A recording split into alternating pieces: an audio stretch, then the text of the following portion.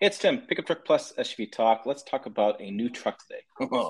New truck day. Always like new trucks. We have a 2024 Chevy Colorado. It's a ZR2, the Bison Edition. This is American Expedition Vehicles collaboration with General Motors, and they created the vehicle. In the Chevy world, we're calling it a Bison. In the GMC world, we're calling it AEV. Similar idea. But so let's talk about this truck in this video. It's going live as you see it. You'll see it on the website, pickuptrucktalk.com. This video goes live. The story's got the details in as well. Just wrote it up. They don't have any B-roll of the truck. They don't have any really a lot of information. I have photos. So let's talk about what it is first, and then we'll get to what the photos look like, because that's what you want to see too. So basically, you're going to take the Colorado ZR2, and you're going to add many of the collaboration parts from American Expedition vehicles. And actually, AEV had an engineer working with GM engineers during the development of this truck, which is kind of really cool. The Bison uses the AEV heavy-duty winch-capable steel front bumper. They have a come-up winch you can add to that. AEV steel rear bumper, and AEV fender flares. This is similar to what the Silverado 1500 ZR2 Bison gets, and also the HD ZR2 Bison. It's aggressive stance enhanced with AEV 17-inch speedlock capable wheels, plus 35-inch off-road mud terrain tires. So 35-inch tires, yes, 35s, stock from factory. And it's exciting for a lot of people. Equipped with the boron steel skid plates. These are the skid plates that boron steel is a lightweight metal, but it's much stronger than steel is. It's really incredible metal. If you ever listened to Dave Anderson from AV talk about it showing off, it's really thin, but it's super strong. We have rock rails inside as well. We have the approach angle 38.2 degrees because they've cut this bumper up. Departure angle 26 degrees because they have the bumper to back. It's raised up much better than the ZR2, or much better than stock Colorado, I should say. Braking over angle is 26.9 degrees. And then you have 12 inches of ground clearance all the way around. So really an off-road looking truck. You have locking front and rear differentials, those Multimatic DSSV dampers, which are found in the ZR2, the ZR2 chassis. So you're basically taking the ZR2, you're making it more badass. You're adding steel bumpers, you're adding the boron steel skid plates. There's 5 of them in this truck, and you're increasing the off-road capability of it. And so they also have a new launch control program. They talked about this during the background I have with the GM engineers. And so basically, when you launch the truck, it's a system built into it. It actually learns from where your launch is and improves how it operates based on your driving ability or how you drive it as far as launching stuff. And it even learns at your first launch. It'll adjust things like transmission shifting and throttle response to get you to launch this truck better. Yeah. They want you to go fast. Under the hood, we have the 2.7-liter turbo inline 4-cylinder engine. We've seen this in the Silverado. It's all through the Colorados, and the Canyon uses as well. This is the high output tune, 310 horsepower. It's paired with a newly redone 8-speed automatic transmission. It's not the same one they've been having problems with. Pro drive system, 2-speed transfer case, and then you have the distinctive flow tie front badge, where the badge is actually outlined, allowing more airflow through. And then you have the Bison badges on the exterior, as well as the front headrest and all weather floor liners. If you don't remember, I have a lot more ZR2 Bison stuff here as far as basics. 11.3-inch touchscreen, built-in Google operating system, Apple CarPlay, Android Auto, bunch of safety features. And then they also talked a lot about how Chevy Chad Hall, Chad Hall, he races a lot of Colorados in Best of the West and Baja races, and he literally beat the snot out of this Colorado. So it's they think it's really going to be a very reliable vehicle. As we know, mile per gallon's not out yet. It won't be out yet until the EPA's are certified as numbers.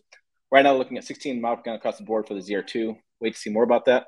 The GM says the Colorado ZR2 will come with about 1,050 pounds of payload, a maximum trailering capacity of 5,500 pounds. My guess is this is about a $60,000 truck all day long.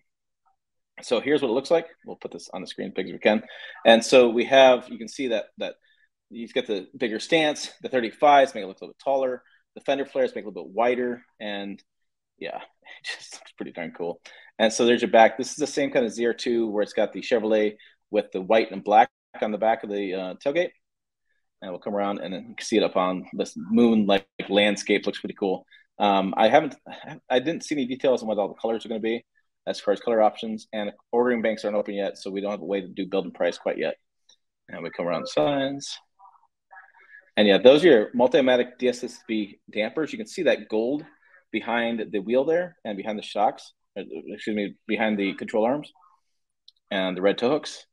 And there's your Wrangler Goodyear tires. These are 35s, like I said. They said 37s would fit, but you're going to have to do some cutting. So just stay with 35s. You don't need to go all crazy. This is an interesting topic. The spare tire actually fits in the back of the bed. And the reason for that, 35s don't fit underneath the bed like the normal spot for when they hold the spare tire holder.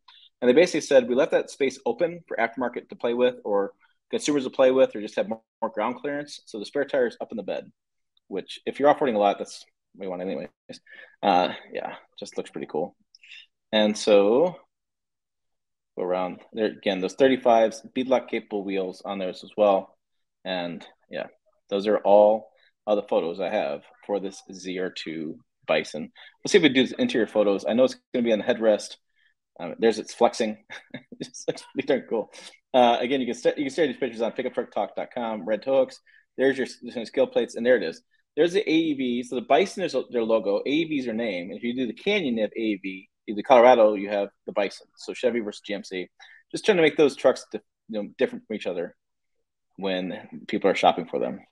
And you see AEV on the front there with that license plate. And they said right behind it, it's the winch. You can basically bolt a winch right onto that. That's in the background there. And there's a little bit more of those shocks. The suspension look. And yeah, there's quite a bit going on there. I know my friend Dan Edmonds, our car and driver, can tell you a lot more details than I can on that suspension. But there it is on the ZR2. So what do we know? We know it's basically a ZR2 chassis. They bolt on more skid plates. They bolt on new bumpers. They give it 35-inch tires, and they have new launch control program built in as well, which probably filters way out to different ZR2s as well, I'd imagine. So, and you can get stock dealership. Looking at later this summer to get that ZR2 Bison.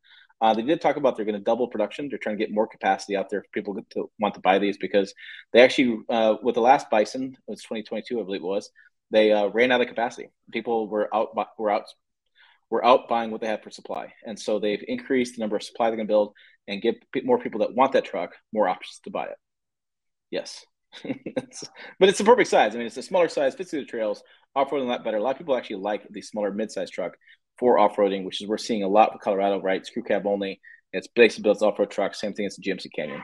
That's where we're at these days in the marketplace.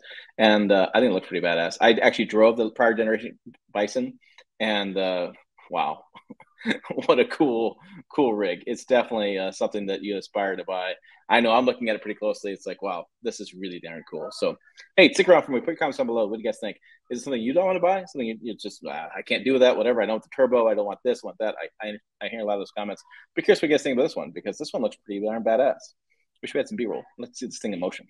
I don't. All right, for more, check the videos over here. Website down below as well. Pickuptrucktalk.com.